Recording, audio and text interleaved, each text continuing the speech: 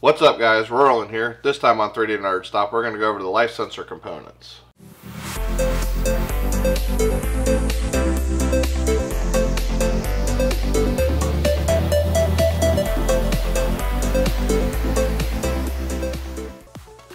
Alright guys, so let's talk about the life sensor components. To start with, the two main components in the life sensor are stepper motors. This is what will raise the life sensor up out of the dome. And this is also what will make the life sensor spin around. So we're going to use stepper motors for that. So here are the stepper motors we're going to use. They're fairly simple. We'll go over the coding for them. It's real easy to code for them. As you can see, they are not expensive. You will find a link for these down in the description down below, as well as all the other components used in this video. But these are the main ones we'll be talking about today. Alright guys, let's jump over to Arduino real quick. As you can see here, this is our sample code. This is the first set of code we'll write, which will just make a stepper motor move, and then we'll incorporate the stepper motors into our current project with everything we did to make the flaps open and close. Okay, so to start with, the stepper motors are pretty simple. There's a little driver board that comes with them, and then you have the stepper motors. The stepper motor plugs into the driver board plugs into your Arduino, and it can plug into any of the digital pins. So you only need 4 of them, so it can plug into any of the 4 digital pins. Okay, I will link in the description down below a set of videos that explain how stepper motors work and the different ways stepper motors work and the different ways to code for them. I chose to code for them with a class library called AccelStepper. You will find the link to that class library in the description down below. Here is where you can get it from. All you have to do is come here and download the class library and install it in your Arduino software. Once you have done that, then all you have to do is reference it. And then, like I said, you can pick any 4 pins you want. So I have 0, 1, 2, and 3 is what I'm using on the Arduino board. So I'm using 0, 1, 2, and 3 on the Arduino board.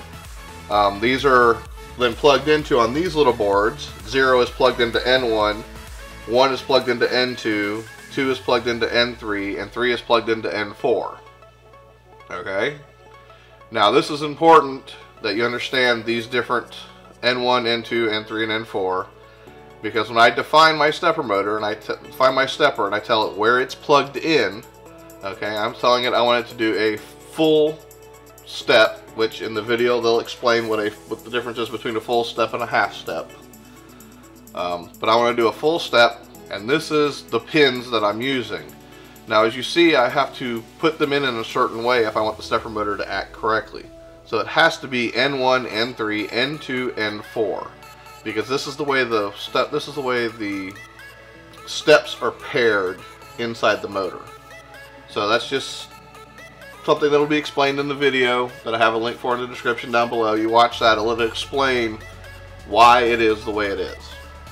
Okay, so it's pretty simple. I define my stepper motor. Then in my setup, I'm going to define the max speed I want the step to go. So I want it to go no faster than 500 steps. Max speed. Acceleration. What the acceleration is that it starts at 0 speed and works its way up to 500. So this will work it up really quick instead of it being instantly at 500. If it's instantly at 500, the motor's real jerky. This will let the motor slowly accelerate up and then decelerate down when it reaches the end of its move. Okay, then I'm also telling the stepper motor that its current position is 0. Alright, so it thinks it's on step 0. Okay, inside my loop, the first thing I'm going to do is I'm going to tell it to run to a new position, and I'm going to tell it to run to position 1000. So it's going to take 1000 steps and then stop, and then run the next command. Now it will not move on to another command the way I have this written. There are ways you can write it to where it'll start doing this and continue running the code. This way the program, when it hits this line, it will stop until it reaches 1000, which is what I want my code to do. I don't want it to move on to the next step until it's completed the first step. I have it done this way for reasons when you've got parts moving and they all have to be timed. I want one part to finish moving before the next one starts to move. So that's why I'm using this particular method. There are other methods, and they're all described in this documentation that you can get off of here on how to use different types of steps. Okay, so this is stating that it's going to run to a new position, and it's not going to run any more code. It's going to pause on this line until this code is finished. Then it's going to run this line of code, and it's going to move back to position 0. And then I'm going to have the stepper run to a new position. It's going to run to 2000. And then it's going to stop again, and then it's going to run back to 0. So that's what we're going to have it do, just as an example. Alright, as you can see, I have power to my setup here, and these wires are powering these boards. That's one thing about the boards when I did wire them. I guess I should go over this. They have their own 5-volt inputs. I believe it's 5 to 12 volts you can put to these boards. I'm putting 5 volts to them. I am not running them off the 5 volts from the Arduino. I am giving them the same 5-volt power supply that's running the the servos. Sorry, that's running the servo. So I'm running the same power supply to these motors here, which is on these boards, as the same as the power supply I'm running to this board, which is running all of the servos. Okay, that's just so you know. So I'm giving those a separate power supply, and then I have the 4 pins going over to the 4 digital pins over here. So these come on when I give this power. Alright, so that being said, we'll come over here again real quick. We're on COM 4, and we're all set. So we've got our Arduino UNO checked, and we've got the correct COM port selected. So now we will export this to the Arduino. So it's compiling it and sending it over to Arduino. And when it finishes, as you can see, our stepper motor is moving. It just ran 1000, stopped, ran back to 0. Stopped, now it's going to run to 2000. Stop and run back to 0. And now it'll repeat. It'll go back to 1000. Stop and then go back to 0. Now it's going to stop, repeat, and run back to 2000. So as you can see, that is working. And you can see if you watch these lights down here, that these lights blink based on whether or not they have power. So you can see how they speed up and slow down real quick when it comes to a stop and reverses. So that's how we know it's working. Alright guys, here we go. We're going to switch over now to the receiver code. Now we're not going to change the transmitter code. The transmitter code still has buttons 1, 2, and 3, and it sends a different code for each one of the buttons. Okay, so what we're going to do is in the receiver code, we're going to replace buttons 3 code, where button 3 before used a different combination of the flaps opening and closing. We're just going to replace that, and we're going to make it have the life sensor pop up, spin around, and then retract.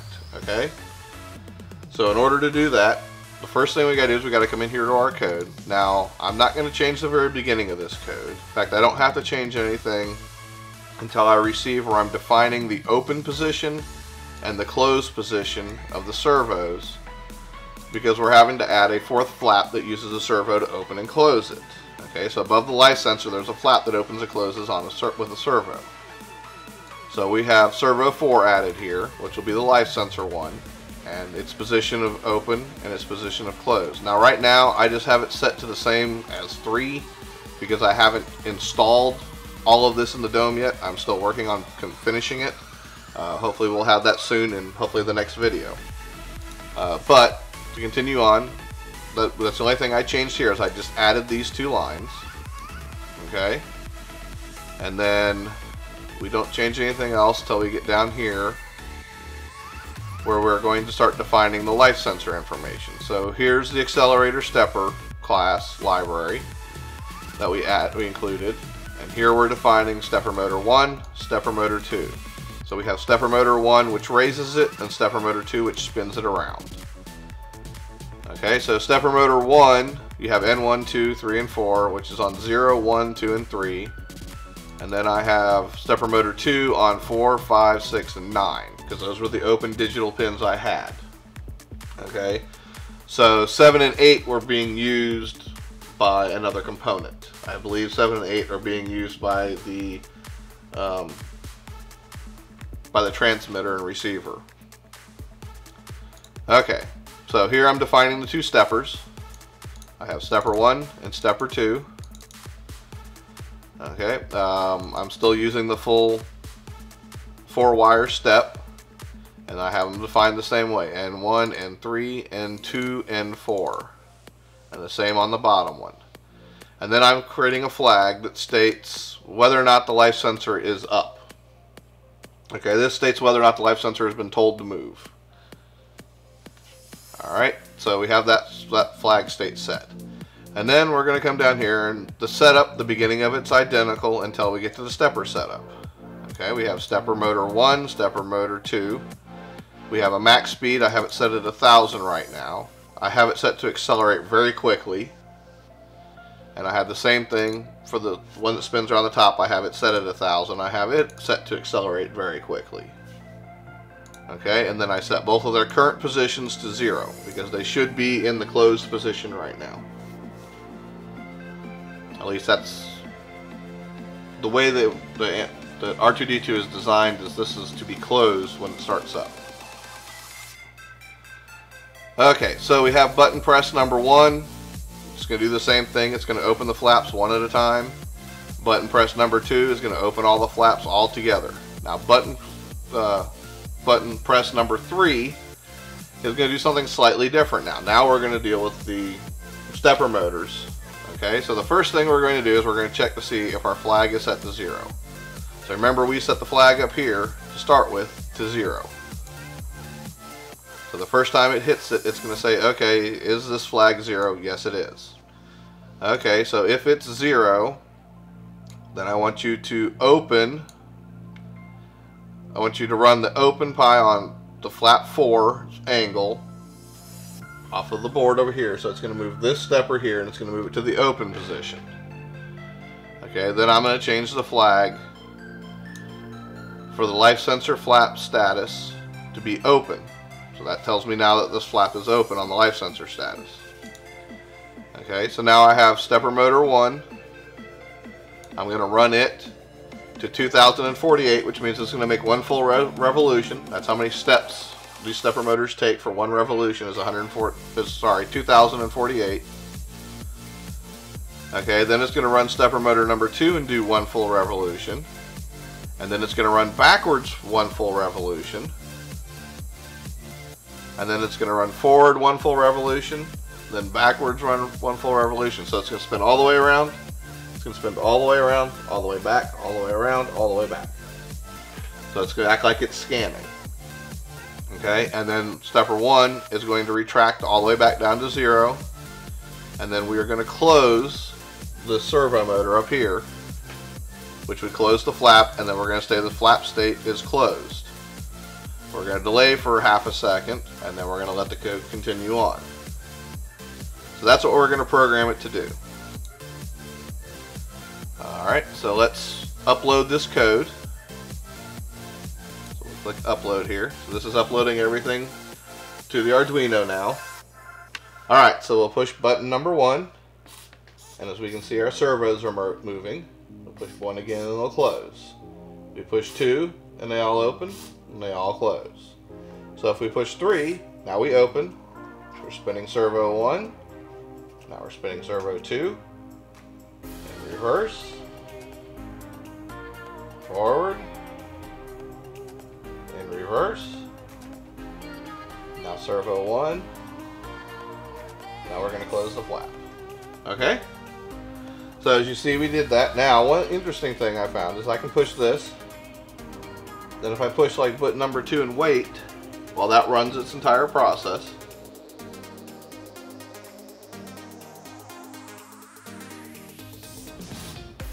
As you can see, the flaps over there open, so it remembered that I had a button press. It's pretty cool that it did that.